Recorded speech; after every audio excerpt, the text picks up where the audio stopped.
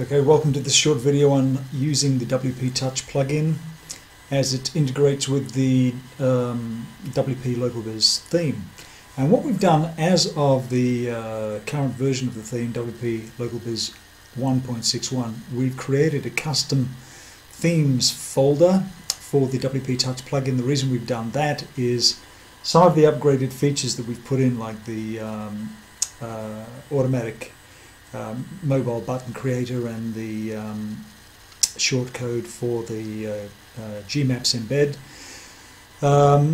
don't show up in the WP-Touch plugin. You just see a bunch of raw shortcode there. So we had to change a few things, and this is basically how you go about making your WP-LocalBiz sites mobilized, if you like, or mobile ready with all the features that we've got in WP-LocalBiz.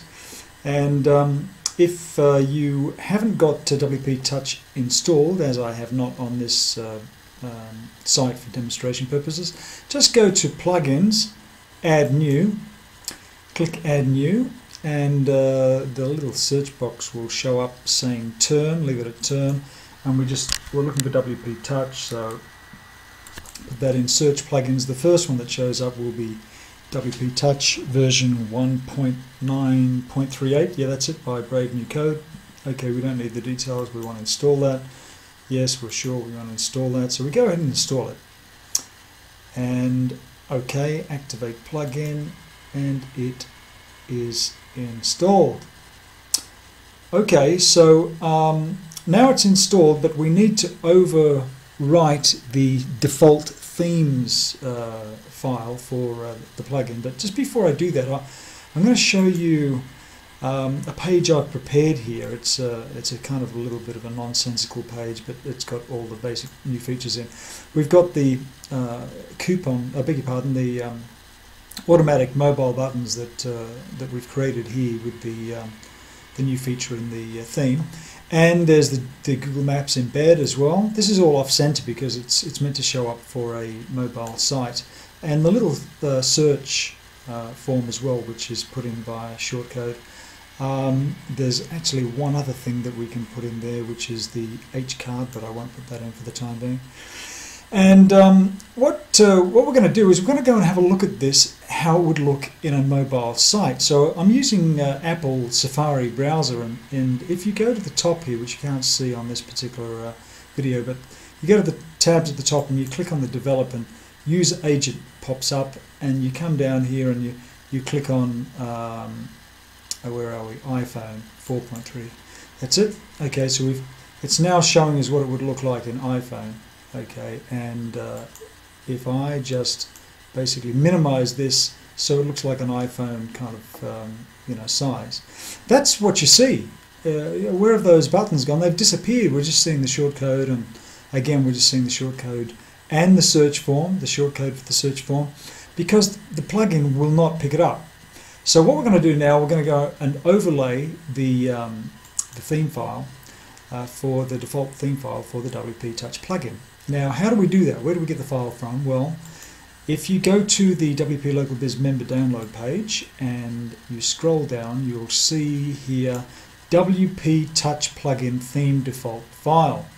It tells you a little bit about it there, but you click on that, download that to your desktop. Okay, so I've already done that, and what we're going to do is go back to go to cPanel. Okay, you can use FTP, but you either need FTP or cPanel.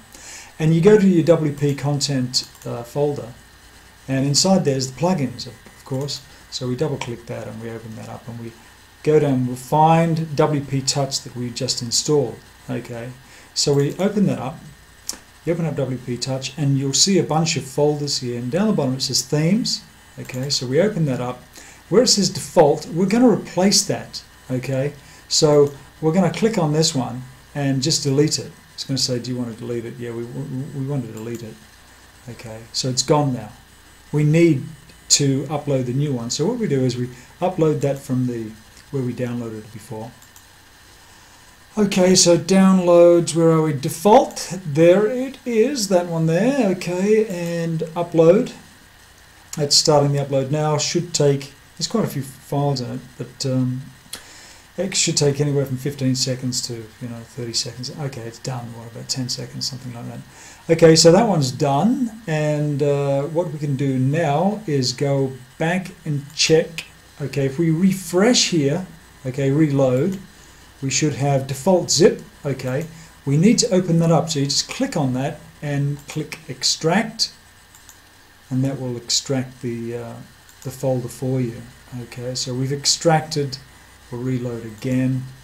Okay, there it is. Okay, there we erased the old one.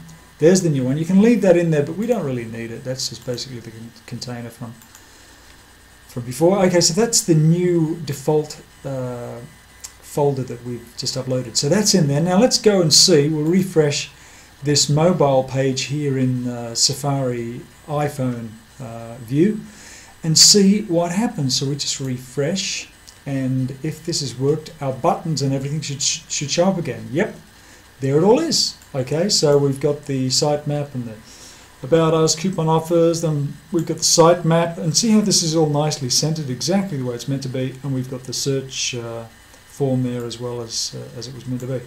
So that's it, folks. That's basically how you install WP-Touch plugin, the open source one, the free one that's available from the WordPress library. And then you just download the default folder that we've got on the members download page and upload it either via FTP or via cPanel to your plugin, WP-Touch plugin, to the themes folder, and replace the existing default folder with the new one and unpack it, and you are good to go. And it doesn't matter how often they update WP-Touch, which they update quite often. This new theme will work with it, and if we find a version that doesn't, we'll quickly change that. And that's basically how you do it, and I'll show you some very neat things we can do with these new mobile features later on, but for the time being just wanted to show you how to get the whole thing rolling. So I hope you've enjoyed this video, and look forward to seeing you in the next one. Thanks. Bye now.